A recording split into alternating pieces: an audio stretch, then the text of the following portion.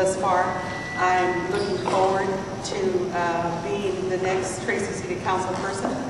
And as you know, my name is Juana Dement, and I am running for Tracy City Council. And one of the things I want to talk to you about this morning is the issue of jobs.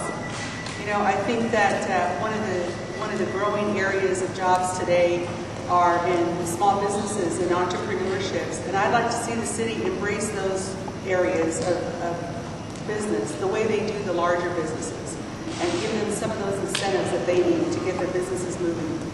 And I also think that we also need to try to do whatever we can when we attract the larger corporations, that we are now planting the seeds of infrastructure so that we can reap the economic growth and business that we need. We need to make sure that local businesses that come here and open shop, that they do so and take in mind that we would like to see a percentage of those jobs go to local residents here in Tracy. I think that's an important aspect. And talk to you a little bit this morning about public safety. You know, we need to be able to give the right education and resources and tools for our police, our fire department, and our emergency services people. They are the first line of defense. We need to know that they're ready so that when you make that call, when you're in need, they will be there for you. We need to also look at our gang problem here in Tracy. We need to tackle it, and we need to make sure that we do everything we can to eliminate the culture of gang activity in Tracy. This is what I'm hearing over and over again by the residents of Tracy. Tracy's already working in that direction. Tracy's been very, very good about putting together the Mayor's Community Youth Support Network. And this is a collaborative of different leadership and resources in Tracy that have put together the resources and a strategic plan to help combat not only gang violence, but at-risk youth and some of the other issues that our youth face today. And I would encourage you to go on to the City of Tracy website and click on the Mayor's Committee and look at that strategic plan and get familiar with it, because you're going to be asked to support it. And again, that topic will come up in various forums throughout the campaign. I also want to talk to you today about the downtown, and that's very near and dear to everyone's heart, because everybody wants to see a vibrant downtown. And right now, the downtown business owners went ahead and started an assessment that they're going to tax themselves so that they can go ahead and maintain the downtown and be able to market themselves effectively out in that little area. But we also have to look at the blight area of the downtown. There are homes that are in disrepair. There's some illegal modifications. There are safety, health, and code violations that we need to take care of. But we need to be diligent as a city to make sure that they are enforced by the codes that we have in place right now. We also need to be able to continue to make the outreach, because there are rehabilitation programs available for homeowners out there, and they need to know that they can avail from those services to clean up their areas, to make sure and replace that roof if that's what they need to do. So we need to get out there and really outreach in that direction. And it's important also that we, together as a community, collectively support the downtown by shopping local, by making sure that we go to the restaurants and go to the shops over there and enjoy our cup of coffee, at some of the establishments. There's a lot of businesses out there that need your support. And I'm sure that maybe a small portion of our entire community went downtown and used those services, their businesses would be flourishing at a higher rate. And I'll tell you, the last thing I want to talk to you about is the housing market in Tracy. Now, this is very near and dear to my heart. Part of the campaign here is for me to be transparent with you.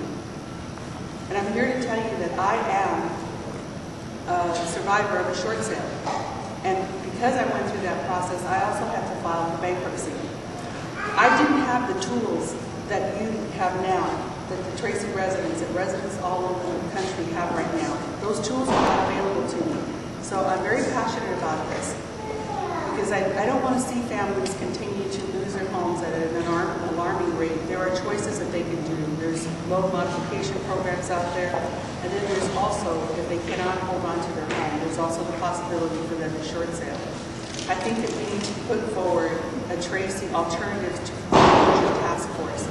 We have proper professionals in this community that are trained and certified to guide and counsel families that are struggling through their options before they have to lose their home.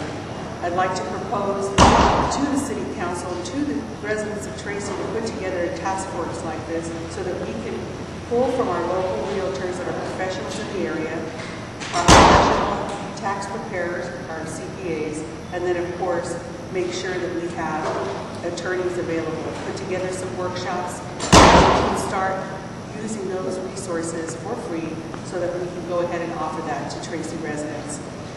And the last thing I want to talk to you about, and I know your time is precious and you need to be moving on, is the fact that we need to move on.